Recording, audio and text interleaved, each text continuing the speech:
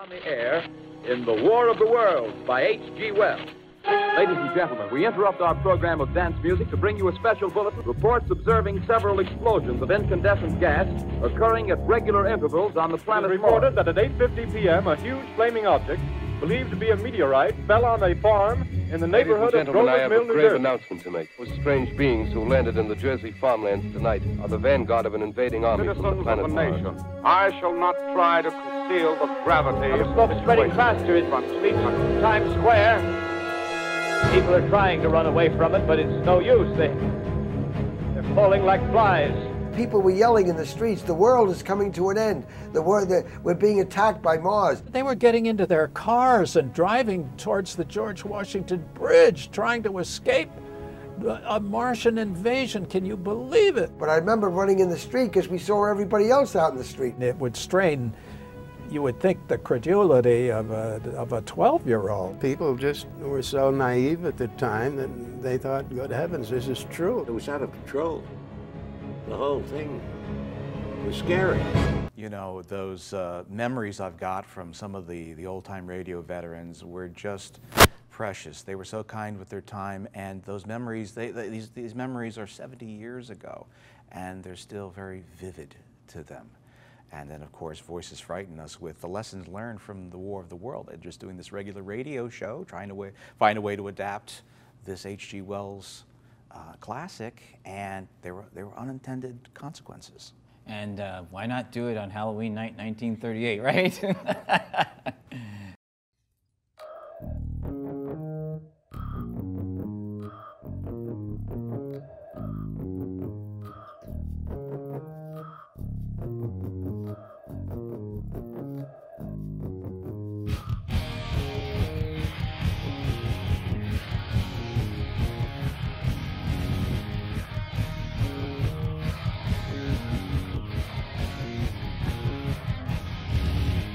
You're in your bedroom and there's a knock at the door. Your mom says she hears jamming through the floor. Looks around with disgust on her face. This room is an absolute disgrace. Listen, I'm gonna say it once. Clean up this funky space.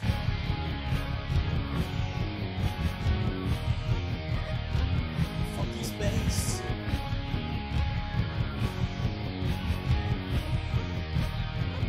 Funky space. Funky space.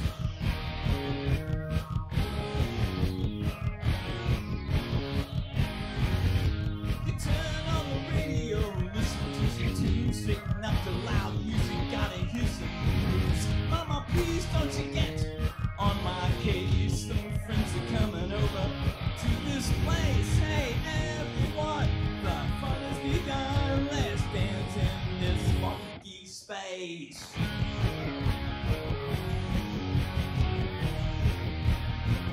Funky space.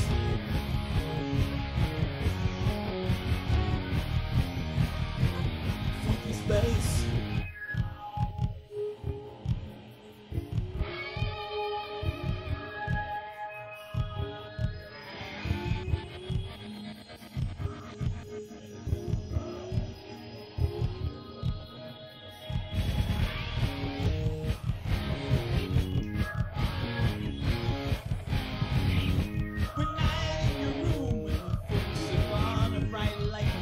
Window, before dawn, these cool cats get off this metallic ship.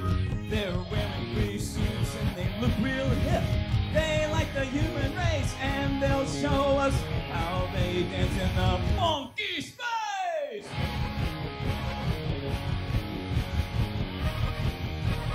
Funky outer space.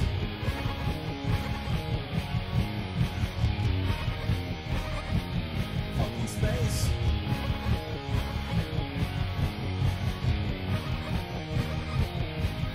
Space.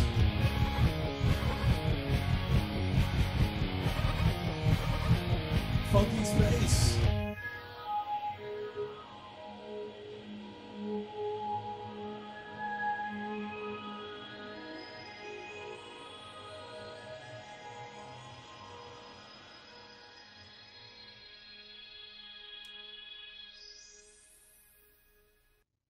We now return you to your regular scheduled program.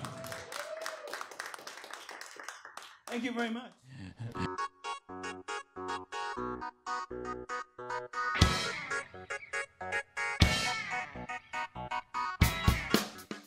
Hello, this is Nowman, and I am at the location of at least 100 films and TV show episodes over a 100-year period in the Hollywood Hills. This is actually called the Bronson Cave, named after a street that's not too far away. And it's actually the namesake of a famous actor who, when he came to Hollywood as a young man, he saw the street and he said, "Hey, Bronson, that's going to be my show business name." Anyway, that's another side story. But this is the Bronson Cave. It, in the early part of the 20th century, it actually was a quarry, and it was all dynamited out and all of that, and a lot of the stone here was used to build foundations in the Hollywood homes that are literally just probably within miles of this area where we are right now. But in 1919, the film industry decided they wanted to start shooting films here, and they have so far up through the 2010s. So pretty remarkable. It's most known as the Batcave because this is the original location where the Batmobile drove out of in the beginning scenes of the Batman TV series with Adam West and Burt Ward in the 1960s. But there's so much more here. I mean, all the Star Trek television series were shot here at one time or another, from the original series up through Enterprise. Even one of the Star Trek movies, original movies, called The Undiscovered Country. I mean, I could go on and on and on and on. But it's an interesting story here that still continues on, and it's in a location that is only really maybe a couple miles away from a lot of people, tourists and all that, on Hollywood Boulevard and Highland and Vine, and it's just amazing that it's so quiet, and we're so close to a big city, and we're technically in a big city. So if you're ever in Hollywood, this is a must-see if you're into film locations and just something cool, and you can even hike up to the Hollywood sign from here. This hike here actually is only about a quarter of a mile. So it's at the very furthest southwest side of Griffith Park. So you can Google that, you can do all that kind of stuff, and it's a great time for all. And speaking of the Hollywood sign, there's a great view of it from this location as well. It's so beautiful here to look directly at the mountainside, and technically these are part of the Santa Monica Mountains, and you'll see all sorts of nature here at various times. I've seen deer actually walking through here, and a coyote, and there's lots of birds and all sorts of interesting types of wildlife that we share this space with. Now, this is called the Batcave, but you're not going to find any living bats here. Hello, this is Niswander, and I'm in front of the Dearly Departed tours in Hollywood on Sunset Boulevard, and we're going to talk to the founder, Scott Michaels, right now.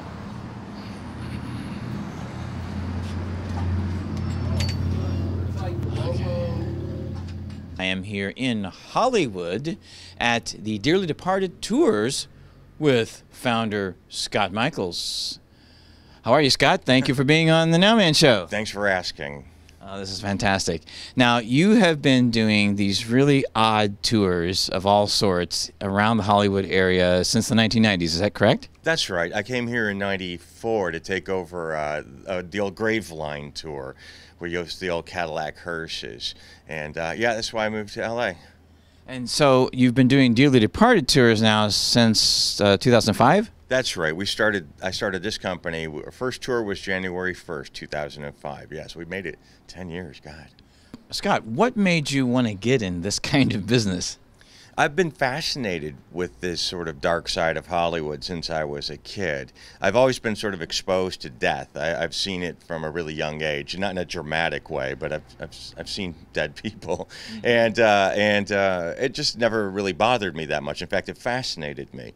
So when I heard about the Graveline tour, and I thought, well, that's fantastic. That's what I want to do, because to me these are historic things, and I've assembled what I think people should see. I say anything I do, any tour I offer, anything I sell in my shop, anything I show in my shop are things that interest me, things that I would buy, things that I would do. So it's sort of, that's how I judge it. It's probably a very selfish way to do it, but it makes me believe in what I offer. Fantastic. But there's different types of tours that you do though. Let's run those down. Can you run those down for me real quick? Well, our standard Dearly Departed tour, which is what we're pretty well known for, and that's a lighthearted look at the dark side of Hollywood. So it's about 3 hours, about 70 different locations where mostly terrible things happen. But since it is the history tour, we go into a bit of the history of Hollywood, and we stop at the cemetery to say hello to Marilyn Monroe and Dean Martin.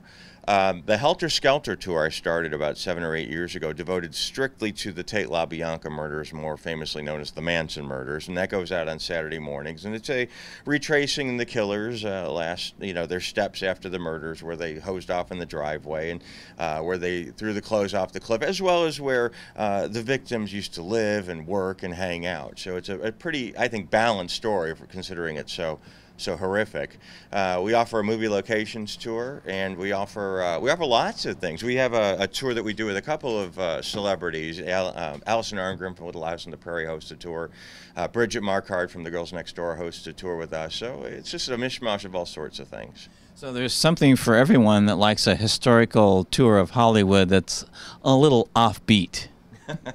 Well, yeah. Again, it's Hollywood is an odd place, and we're not very reverential, Although it is history and we respect the people, we will go for a cheap joke too. And I think that's why locals like us as well, because we're not, oohing and ahhing over somebody's hedges. But this is the real deal. These are the street corners, the restaurants where they had the Last Suppers, where these things that we've all read about and heard about for decades, where they actually happen. So it's history, but it's not like, Civil War history. It's the fun kind. Exactly, and a lot of people like history. So Scott, let's take a look at some of the memorabilia that you have around the gallery here. How long has this gallery been open? We opened here about 3.5, almost 4 years ago now on Sunset Boulevard. But all these items in the shop are things I've been collecting over the years, mostly having to do with awful events.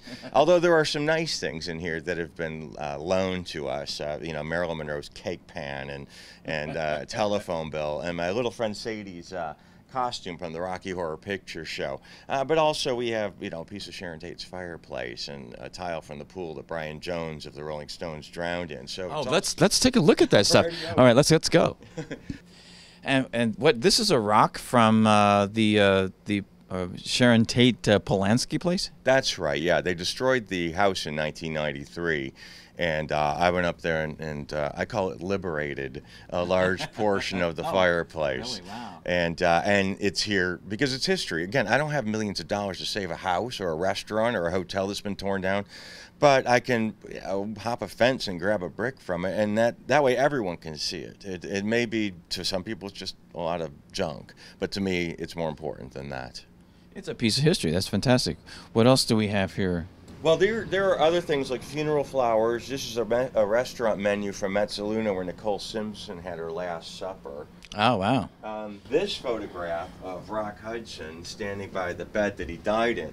He died in 1985 in this bed. Now, this bedpost that you see right there is this bedpost. Oh, wow. Wow. And it's all sorts of things. A piece of John Denver's airplane that disintegrated when it hit the ocean. Wow. A tile from the pool that Brian Jones drowned in, who founded the Rolling Stones in 1969. He drowned in the pool in England, and that's a piece of it. These items were donated to me. These were in Jean Harlow's dressing room when she died in 1936. Wow. And one of my favorite pieces is the pink suitcase. Ah, the pink suitcase, which is... Jane Mansfield's. She packed this the night she was killed. This was in the accident that killed her in 1967. So this was in the car. This was in the car. And there's in this little heart-shaped box, you can see, that's some of the glass from the windshield. That is all that's left of the heart-shaped swimming pool. There's some pink bricks from the house when they tore it down. And right below that is a lock of Manson's hair that somebody sent me recently. Wow, that's bizarre. It runs all over the place in here. But yeah, upstairs, downstairs, I have Karen Carpenter's bathroom sink, a piece of the Hindenburg. Oh, a piece of the Hindenburg? Carol Lombard's plane crash. It's all over the place in here. So there's all sorts of weird things banging around here at nighttime. And this is an outfit from here from a friend of yours who was in the cast of the Rocky Horror Picture Show. That's right. Yeah, Sadie Corey. She was 4'2". She was the smallest of the Transylvanians that did the Time Warp, and she and I became very good friends. I lived in England for several years, and I co-wrote this book about Rocky, and I became friends with a lot of people that made the movie, and Sadie was my best friend. And you know, actually, of course, we're going to be showing this at a different time, but actually on this day, I think it's NBC is airing a reunion of the original cast of Rocky Horror this morning. I found that this morning, and all those people were terrific to me. Every one of them gave me an interview for my book, and just a nice group of people. It was an honor. I spent most of my childhood with these people, or my teens, so it's a real honor to give them tribute when I did that. And it's been, what, 50 years now, I believe. 40 for the film, and the show came out 42 years ago. Wow, wow. So we're coming up on a 50. Wow, that's amazing. That's amazing. Well, thank you so much, Scott. This is Niswander and the Nowman Show with Scott Michaels from Dearly Departed Tours, and you're watching the Nowman Show. Now, you do tours all year long, like... the ghost tour that we offer. Yeah, we started that about a year ago, and it runs all year round on Saturday nights. And it's a walking tour of Hollywood, but instead of one of those paranormal tours where you're getting meters and things like that, it's hosted by The Undertaker with a big top hat and a Victorian veil and a candelabra walking through the streets of Hollywood. And it's really fun. It's more of a Ghost and Mr. Chicken sort of experience, or the Haunted Mansion sort of a thing. It's just good fun. They're real ghost stories, and I wouldn't hire somebody that would make it annoying. He's just good fun. That sounds great. And what do you have to say, Marilyn? Oh, it's Scarolyn Monroe. All right, don't you just love it? Always be prepared. Just walking down the street now. Oh!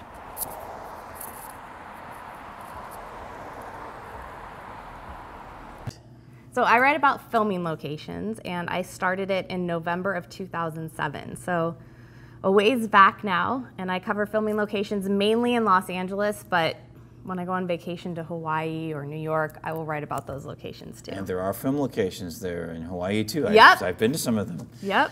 When did you first get interested in finding locations?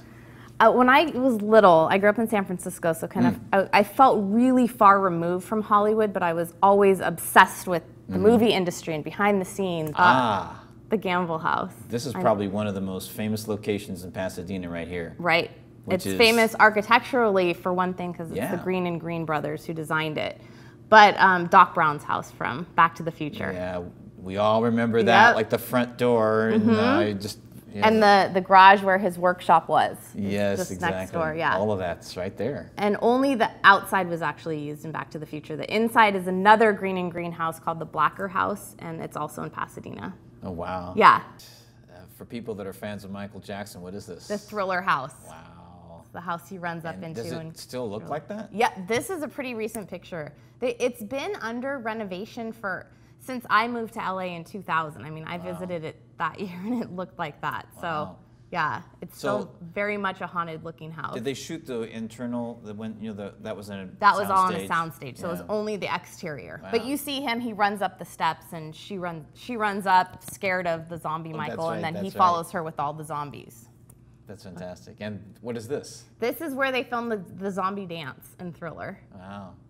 That's fantastic. Yeah, and you can still go there today and see, and isn't the side of the wall there still visible in the video? It's exactly the same. I mean, nothing has changed. It's frozen in time. It's so exciting. In Boyle Heights, right? Yeah. Wow, cool. It's just in kind of like an industrial warehouse area. And when I went, I was, of course, recreating. Yeah, of course. Who wouldn't? How can you not? And all the workers, they had like no clue that they're somewhere historic, and they're looking at us like, what are you doing? Wow. It's like Thriller was shot here. Wow.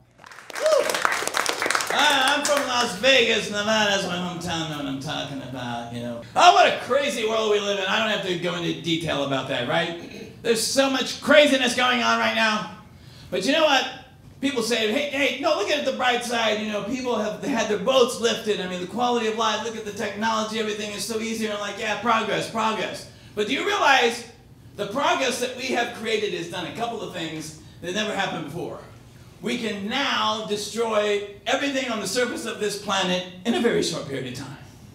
And also, we've polluted waterways, the land, and the air like never before. Yeah, progress. Okay. Oh, but you know, I do get scared sometimes. You guys get scared? Yeah. Things scare you?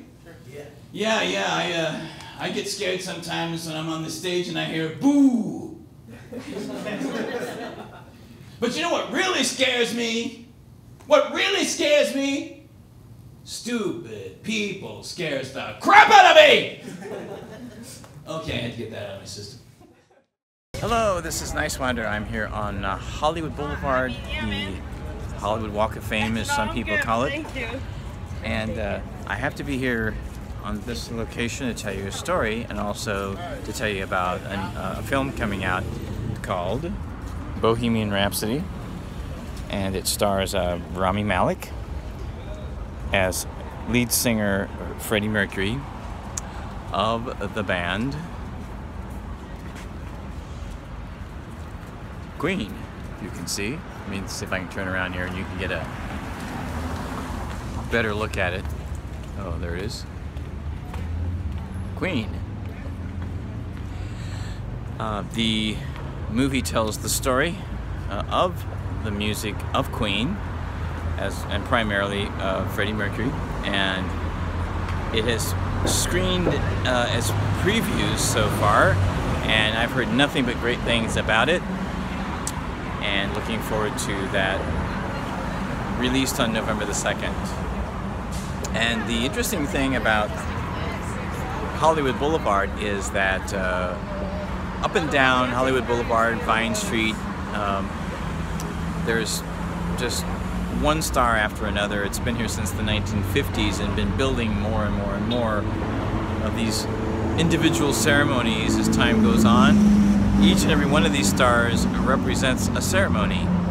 I personally saw two, one for David Bowie in 1997, a little bit further down the street here, closer to Highland. And I saw him and Iman, who were present for that. It was a great day. And also I saw Jeff Lynne of Electric Light Orchestra get his star, I believe, in 2015. And he was there with Tom Petty and Joe Walsh, who gave him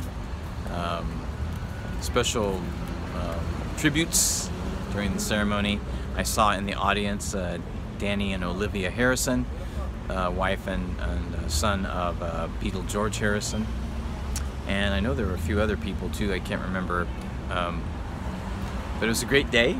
So I've seen how those ceremonies work, and they're a lot of fun.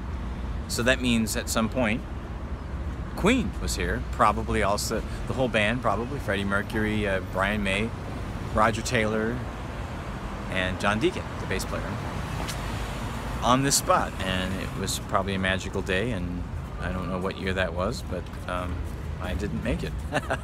I would have loved to have been here. I also wanted to talk about Rami Malek, and right here, he's also the star of the TV show called Mr.Robot, and it's going to be ending in its 4th season here in 2018. He announced on the Jimmy Kimmel Show, again, Jimmy Kimmel, right down the street this way, closer to Highland, is where Jimmy Kimmel does his show. And he announced officially that the 4th season in 2018 is the final season for the great, highly acclaimed Mr. Robot show. If you haven't seen that on USA Network, you can also find it online. It's a great, great show that puts together fictitious storyline with some real-time things going on currently in society, It addresses income inequality, technology, surveillance, all kinds of relevant issues in a very interesting way. A lot of interesting plot twists and characters, great script, great music soundtrack, including the electronic theme song of Mac Quayle, plus music from all eras, all the way back to Beethoven, jazz, R&B, classic rock, 80s rock, modern alternative rock, hip-hop and rap, and there's all kinds of great stuff. Anyway, it's such a well-produced show. Highly recommended, Mr.Robot, starring, again, Rami Malek, who's also the star of the upcoming Bohemian Rhapsody, the movie about Queen, coming out in theaters.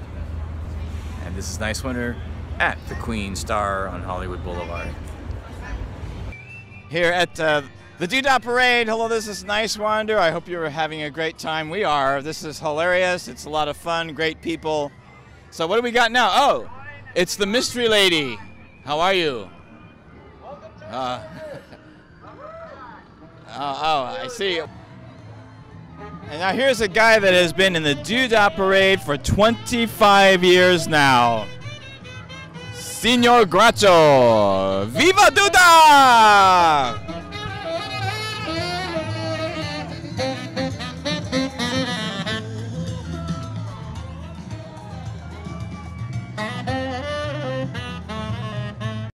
Here comes the wonderful roller derby girls. Hello, girls. Woo-hoo! Right. The Queen, bro. Yes, yes. Oh, thank you. Thank you very much. All right.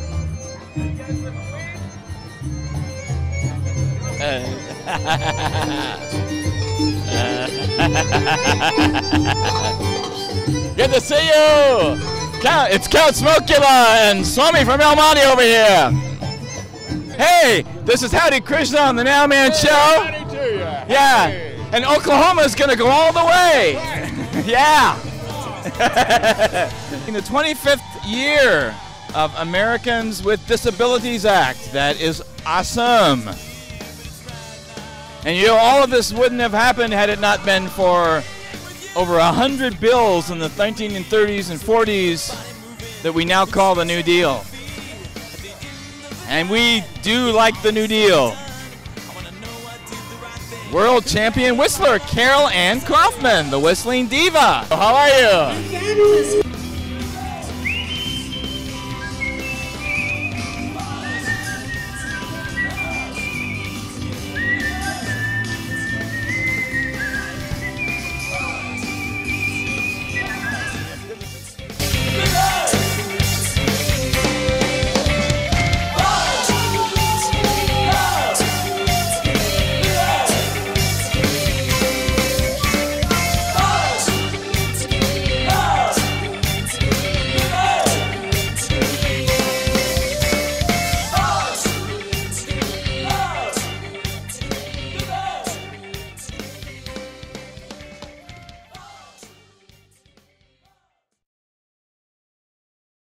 Let's talk about income inequality. What do you have to say about that? Bernie, you have a lot to say about that, right?